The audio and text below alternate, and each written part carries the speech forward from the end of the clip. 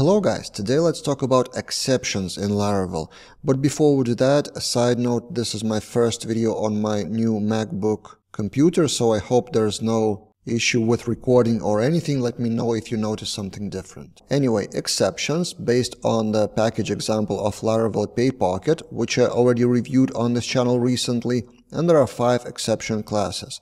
And 2 questions. Why would you use them? And how do you use them? So how do you throw exceptions and how do you catch them in, for example, controllers? And in our demo project using that package, we can deposit, for example, 100 credits to business account, deposit done successfully, but if we want to shop and buy something for 99 and then buy again, there's an exception, insufficient balance to cover the order. And this is one of those exceptions, exactly insufficient balance exception. What's inside in the package? Inside is just constructor method. So you would think not much is happening here. Why would you need a separate exception? But first let's take a look how it is actually used and thrown. In one of the package internal traits called handles payment, there's pay function, and if something goes wrong with balance, it throws insufficient balance exception with specific message. So that's the package part. Now, how do we use that exception in our application that uses that package? And this is our example from Laravel application. We store the shop order. We call that pay method within try catch. And we're catching specific exception and redirecting to specific page with status, which just happens to be the same message that comes from the package. Another example is in another controller of the same Laravel project. We try to deposit, but if that fails, there's a separate another class invalid deposit exception. And if we take a look what's inside of that exception, invalid deposit exception, it's the same thing, constructor. So, what's the point of using those exceptions? Well, 2 things. First, the developer working with the application, trying to debug what happened, actually would see the exception name, the exception class, which comes from the package.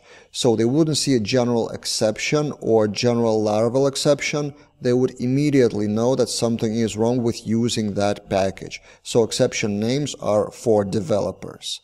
And then the second part, the messages. If developer of a package within the exception class provides default exception messages which are friendly to the end user, then the developer using that package doesn't need to take care of any overriding of the message.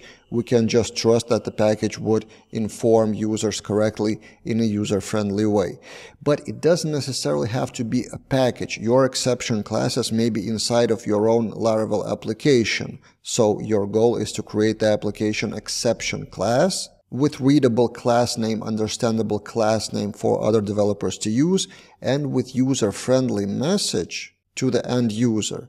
Then the developer calling your code which may throw an exception would just need to try catch and proceed with the same message as you provide from the exception class. Of course, it's just one way of dealing with errors and exceptions, but I just wanted to demonstrate to you a practical example. I'm a big fan of practical examples and learning from those. So if you know specific cases of something that specifically may go wrong with quite a big probability in your application, it does make sense to have separate exception classes with their own messages or other logic how to handle a specific exception. What do you think about this example? Would you have done it differently maybe?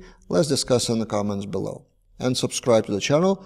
I will have more videos about specific package PayPocket with other tips how to use various Laravel functionality based on that package. That's it for this time and see you guys in other videos.